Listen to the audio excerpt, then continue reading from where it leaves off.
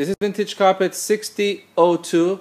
It's a handmade Turkish vintage carpet. It's got a very fresh turquoise green color tone to it. The colors are being picked up very well by the camera, which is usually very rare because turquoise colors look more bluish than they do in reality. So this is not bad. From this side, again, it's not bad, but just like 5-10% more turquoise. Beautiful carpet, absolutely stunning.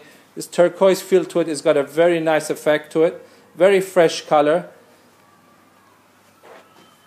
The feel of this carpet is very soft, softer than usual vintage carpet. Very good quality handmade Turkish nuts. The medallion has also got this double tone to it. As you see, when I'm on top of the carpet, it looks blue. Please don't let that confuse you.